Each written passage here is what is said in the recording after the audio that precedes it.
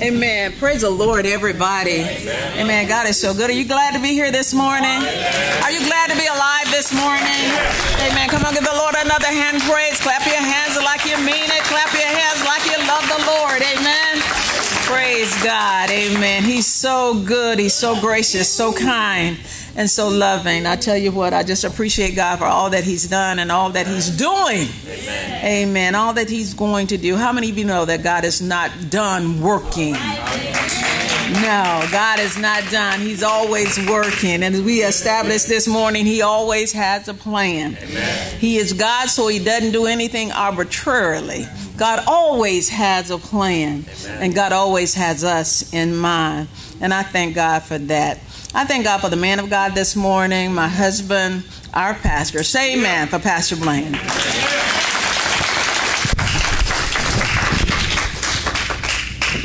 Thank you, dog. You be so sweet at church.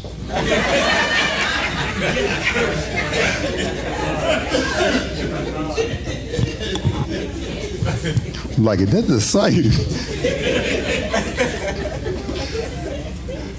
The Gospel of St. John, 14th chapter. Gospel of St. John. I hear gratitude. I hear grateful. And I feel like I'm in the midst of some grateful people. I don't bemoan the fact of my circumstances or my existence, Edgar Jr., because the God that I serve has been good to me. All the days of my life.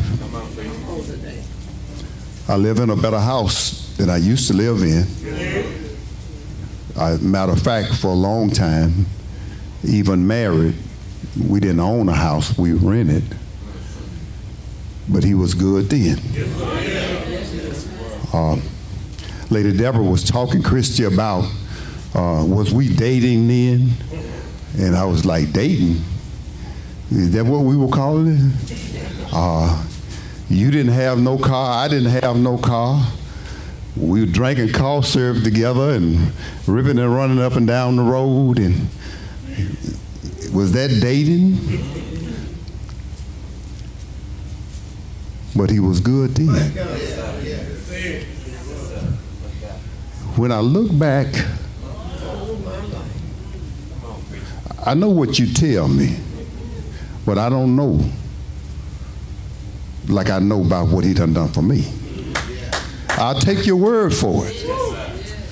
But when I look back over my life and I see where God, and let me straighten this up. God, all of it is not so much material thing. But when your mind is messed up, you might be riding in a brand new automobile.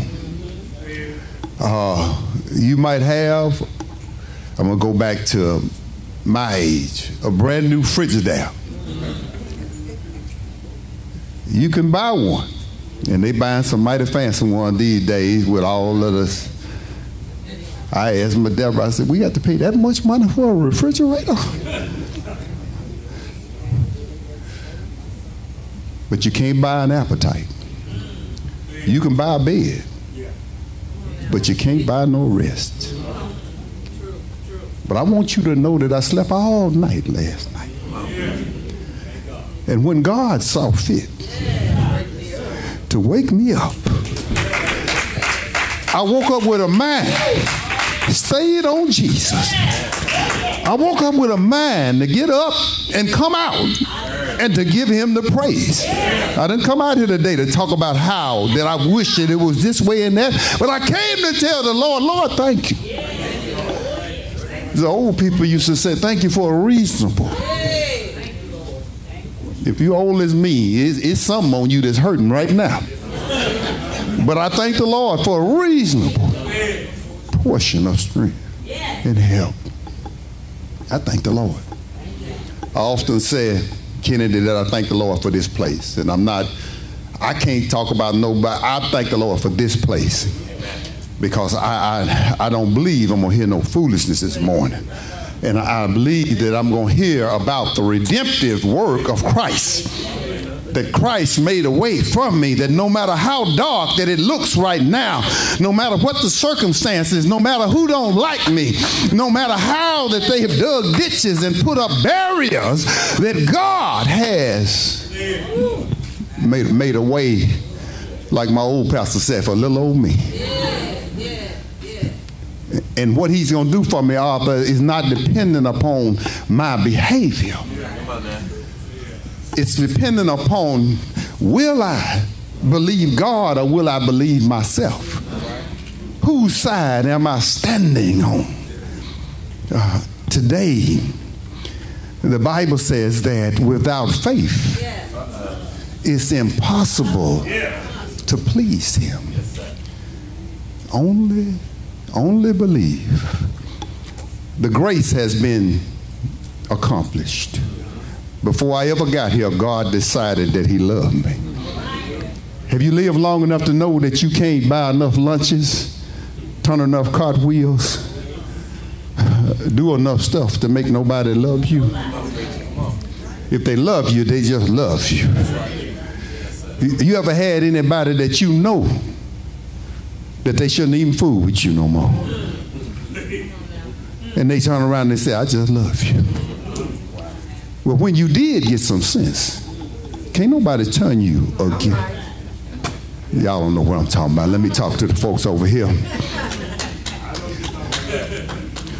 You see, David didn't have no perfect record. David had messed up real bad.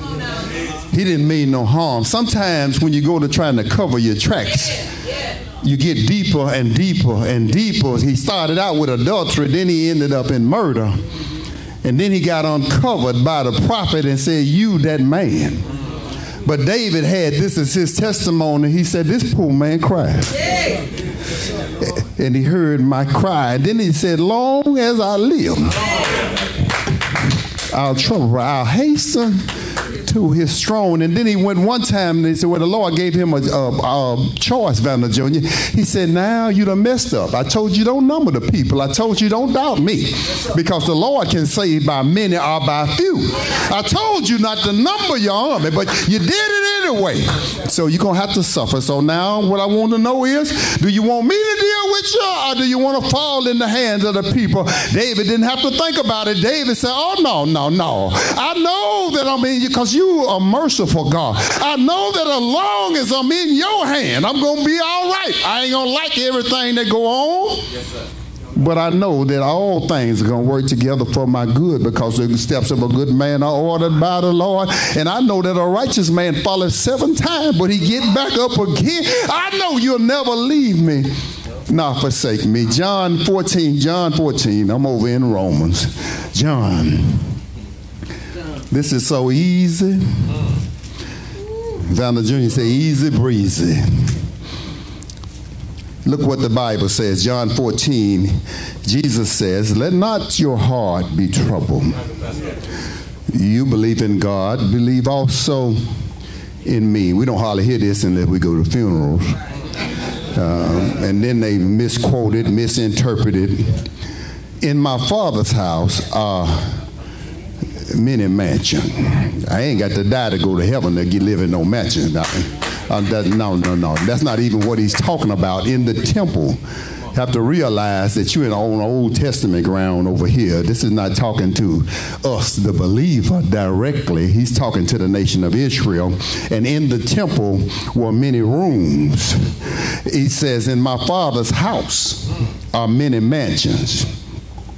If it were not so, I would have told you, I go to prepare a place for you. I go to prepare a place for you. You can't make a way for yourself. And if I go and prepare a place for you, I will come again. You notice, Mother Nun, there's nothing about Vander doing nothing. Everything is about God being God and me allowing him to be God. Okay, make it a little plainer, man. when I get frustrated with life because I can't make things happen like I want them to happen, and I beseech, I'm like Paul was about the thorn that it was in his flesh.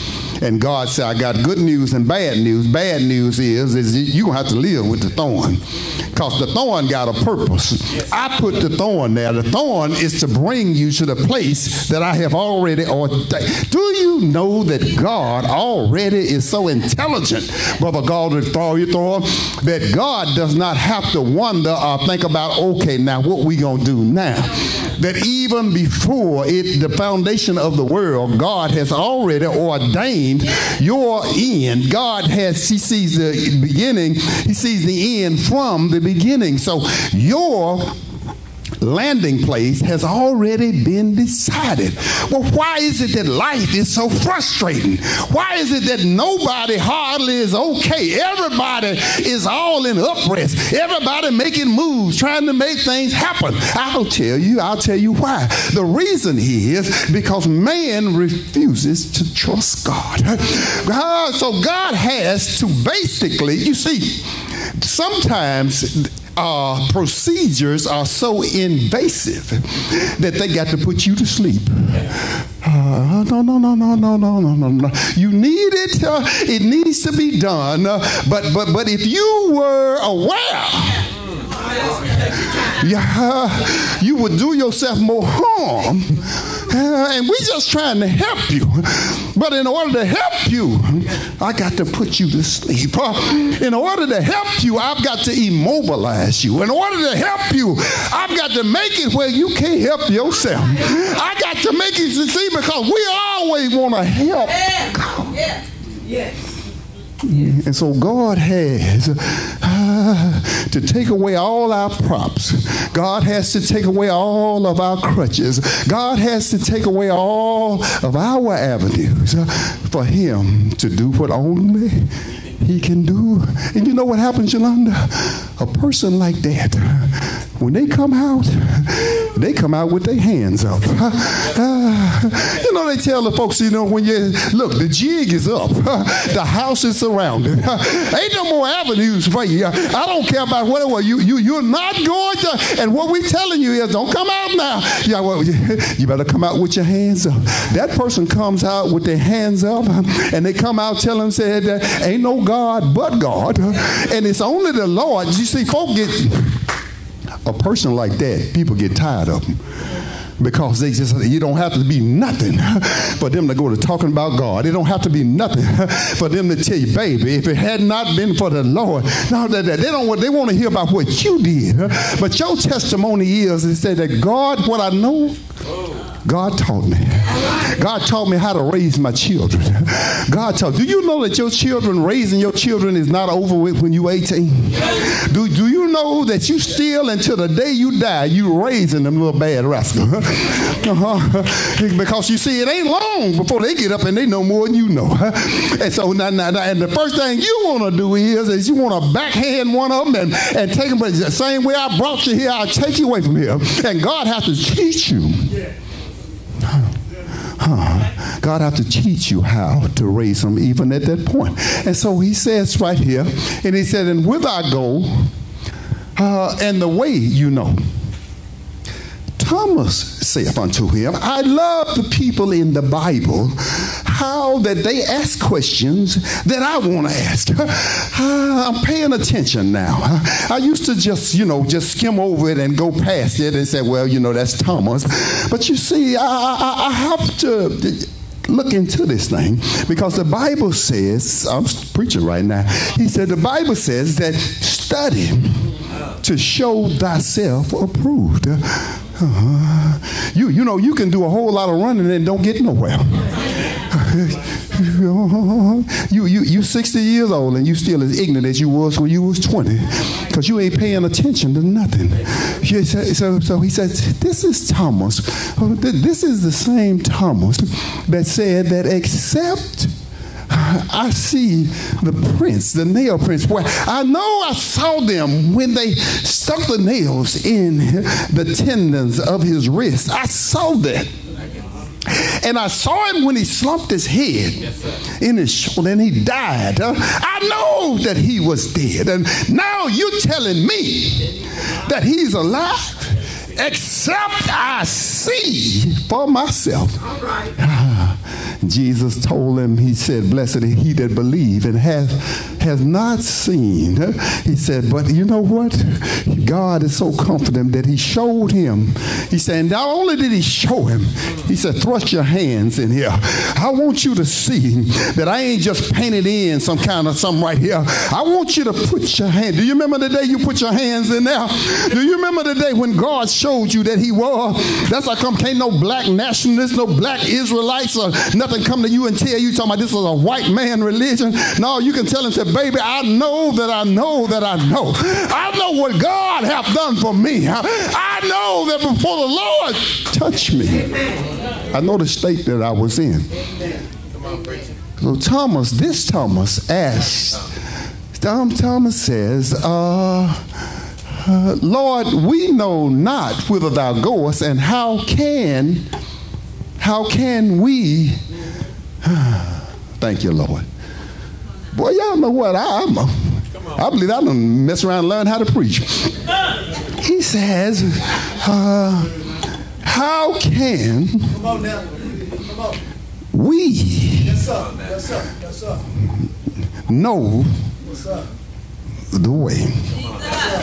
It's a good time to take a subject. Look at your neighbor, look them right there in the eye, and tell them this right here. They ain't gonna like it, but just tell them.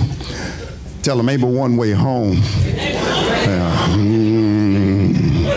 Ain't but one way. I done mess around and learn how to preach. Ain't but one way home. That'll preach, won't it? Ain't but one way home. You want to go around this way and you want to go that way, and you ask, ain't but one way home. He says, and how can we know? There's a difference between thinking something and knowing it. When you know something, that's when you become unshakable, unmovable, steadfast. That when you know something is when the enemy can't come in and sow tares among. When you know something, it's when you're not like tossed by every wind and doctrine. Well, you see, the Bible said that a double-minded man is unstable in all of his ways. But when you know, and that's the reason Thomas, now Thomas didn't really get to be known as Doubting Thomas till after the resurrection.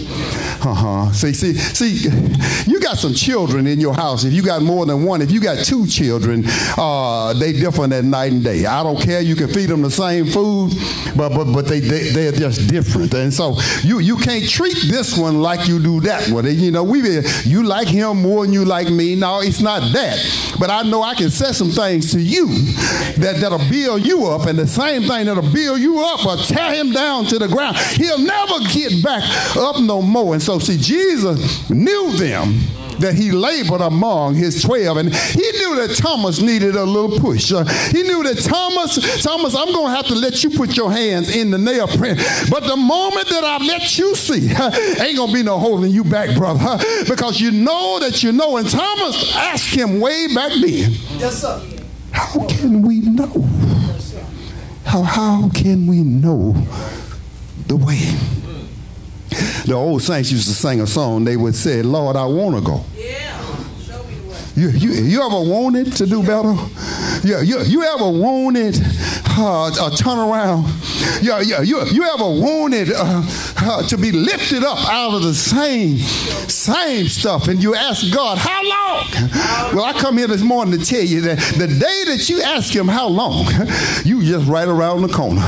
You just right around the corner from your blessing. He waiting for you to get to this point. You see, no man ever changes his behavior until it becomes too expensive. As long as you all right with it, everything is but God, the eagle stirs the nest. All right.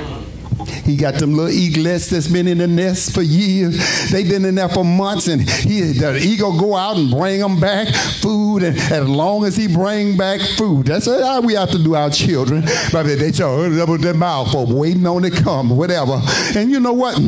You talking about some ungrateful. You talking about some going to talk. I'm feeding you every day, and I got to hear more stuff from you than the folks I ain't doing nothing for. Until finally getting all this good. I got you up now, strength now. You really could fly. You just too lazy to do it. Huh? And what I'm going to have to do is, instead of bringing you meat and bringing you stuff you ought to be doing for yourself, I'm going to have to start bringing little pieces of glass and rocks and everything. What you doing? I'm making your conditions intolerable. Why? Because you'll never find the way as long as you think this is the way. Come on, preacher, preach it. Look at here. As long as you think man is your help, you're going to be steady running the man, kissing up the man, telling man how great he is and all that. But the day that God show you that I'm God all by myself, make it a little plainer, Pastor. When death visits. I ain't talking about when death visits my place. When death visits your place. Maurice Hopkins told me this, Godric. He told me, he said, Vandal, he said, what's so hard about death? It's so permanent. Amen. You can jump up in the air, cry, snot, all you want to do. When you get through, ain't nothing changed. Ain't nothing changed. And so when I realized that the Baptist deacon, when he took a knee, it was a whole lot of truth to what he was saying down there. Now, he might have just been reciting something he heard somebody else say. But whoever it was, the first one that got down, they knew what they was talking about. And when he got down there, and he said, if the Lord... Yes, sir. Yes, sir. Yes, sir. Yes, sir. Yes, sir. Yes, sir. If the Lord don't help me. You ever been there? Yes, sir. You ever been there? Christy, that's what I'm preparing for. I didn't come to church to look at you and see what you had on this morning. You look real good. But I come to church this morning to get fixed up.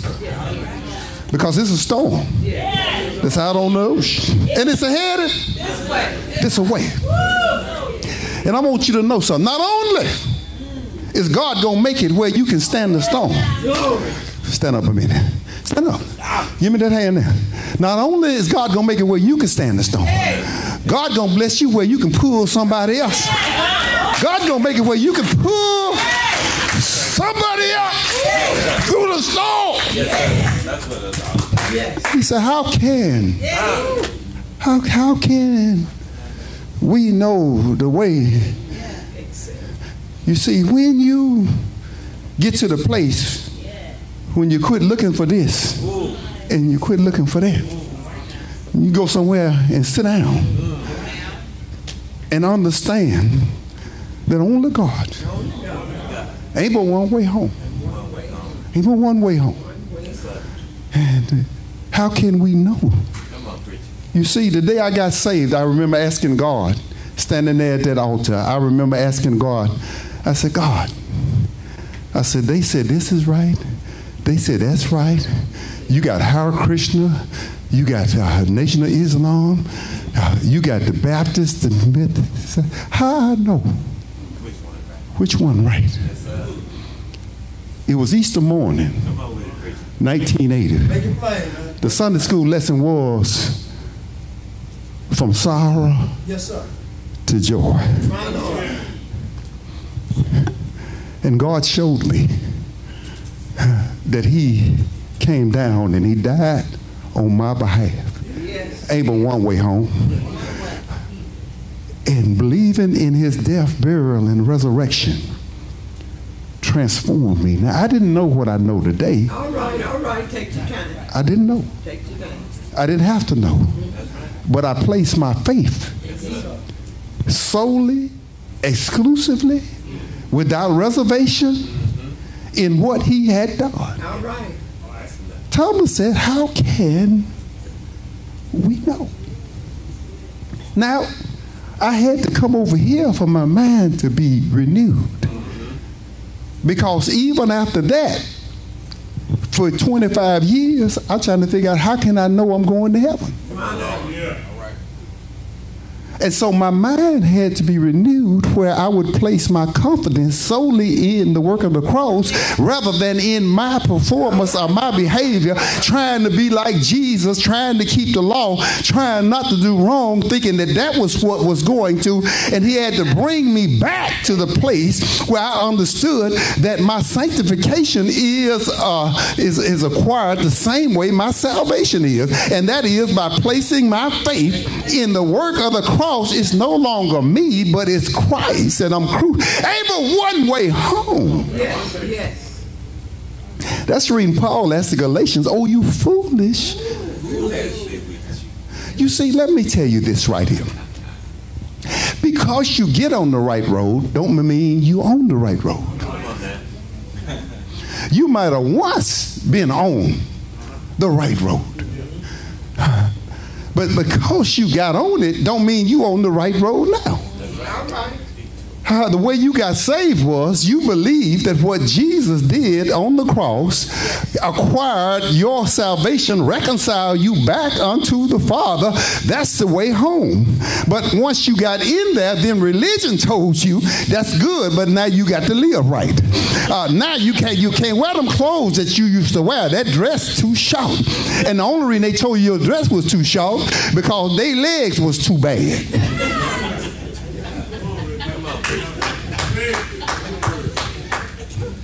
They had to have you to cover. Your legs was too pretty. So they had to cover it up. He says, how can we know the way? The Spirit, Paul, and that's the reason they kept us away from the teachings of Paul. Give me about 3 more minutes. They kept us away from the teachings of Paul. Because Paul says, brethren, I would not have you ignorant. Paul always addresses the believer. Paul doesn't talk to the unbeliever. Paul always addresses the believer. Paul was the master builder who was given to explain, to perfect the body of Christ, to edify the body of Christ. In order for you to operate in who you are, you got to, I'll run up out of here. You got to know who you are. I ain't never had to follow none of y'all around. I can tell what your instructions are by your life. I can tell the instructions that you following, and I can tell whether you following the mind of Christ or whether you following your mind. He says here, how can we know the way? Because Thomas has become convinced that ain't but one way home. We've been following you, Jesus, and we know Philip has told us that I found him. This is the Messiah. This is the promised one right here. And now we've been following you, and now you're telling me that you're leaving. Now, let me say this right here. To all you used to be wannabe players. Just keep looking forward.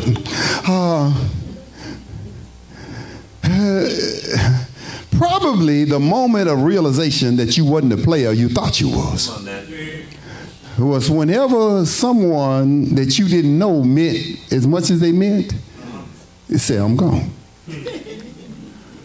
I tore your heart out. You didn't know you cared like that. Because there is a tendency to believe that the way it is the way it's always going to be. So when Jesus tells them, boys, it's been fun, but I didn't come here to stay. I'm going back to my Father. I'm going, what? He said, but where I go? You know the way. How do we know that? How can we know the way we thought? And that's what you was talking about today when you said And Paul talks about in 2 Corinthians, 5th chapter, he says, we know no man after the flesh. Though we have known Christ after the flesh, henceforth know we him no more. So in other words, we're not supposed to be concentrating on the miracles that Jesus did during his earthly ministry. Jesus has left his earthly ministry and he has ascended unto the Father. And Paul says that if we be ascended with him, then our mind is supposed to be in heavenly places. He has a heavenly ministry and he has a heavenly apostle by the name of Paul, which is to instruct us in the way. If you don't know the way, you can't walk therein. But now, a bad thing is when you know the way and you won't walk therein. And that's the reason the prophet said, make straight paths for your feet. He says, Jesus saith unto him, and I'm almost through, he said, I am the way. We're coming up on 20 years in February. Okay? I've done a good job.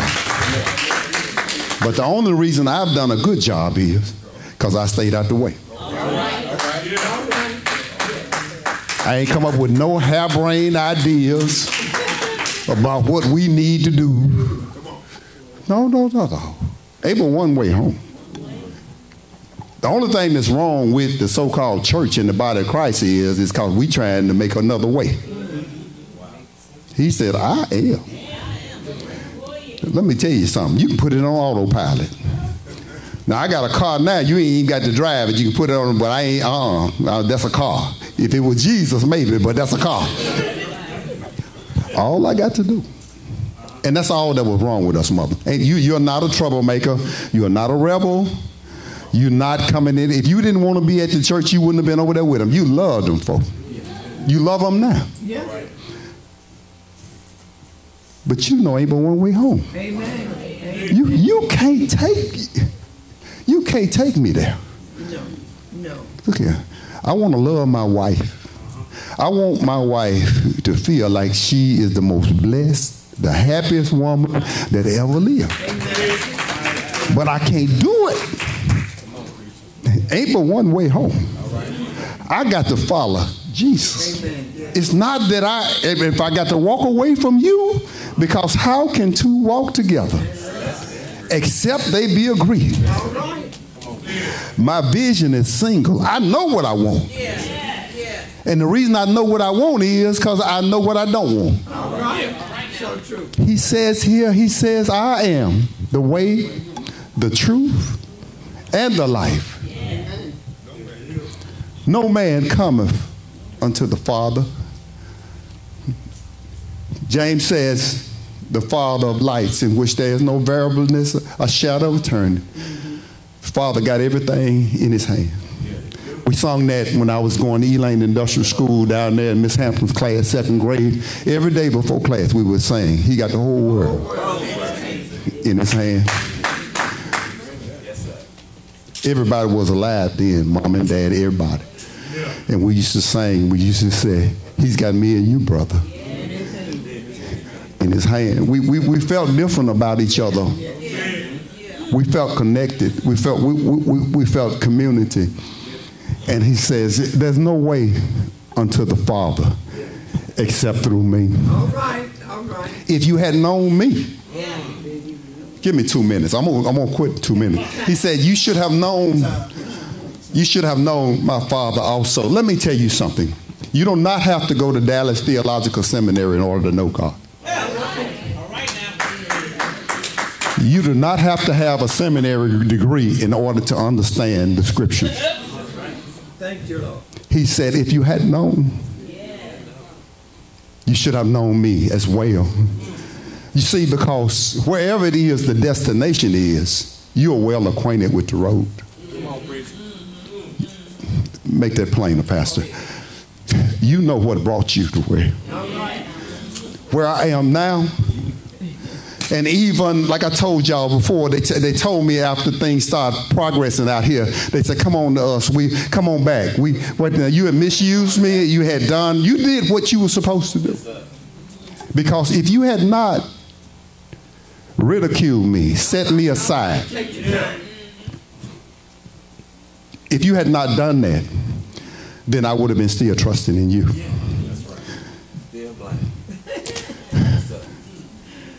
I'm going to have to let this go.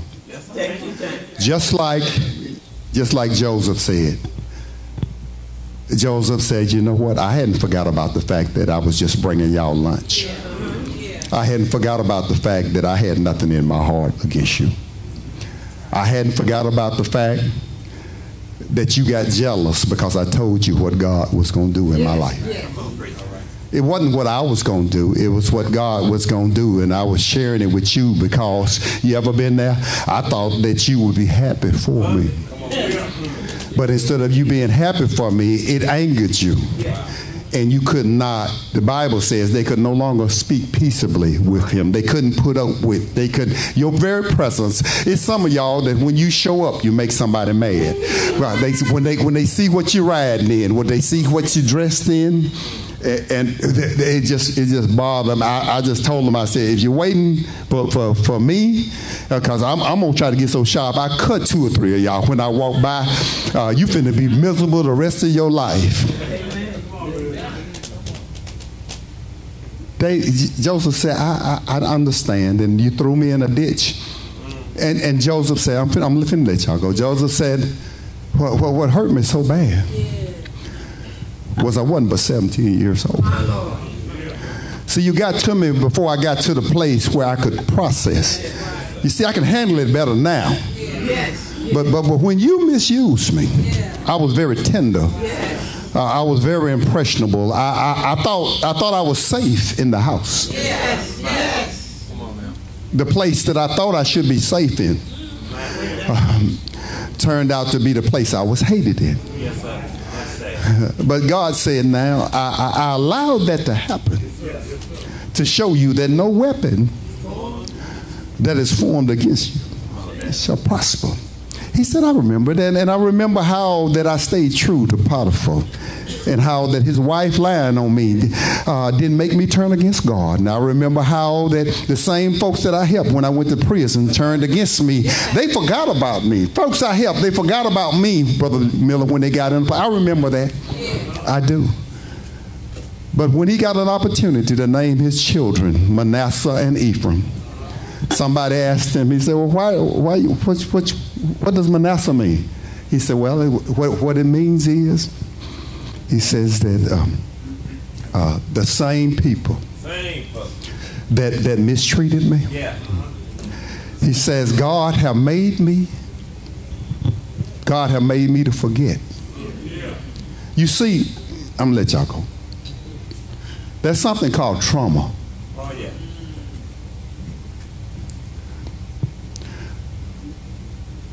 Trauma is not the moment that the injury is inflicted.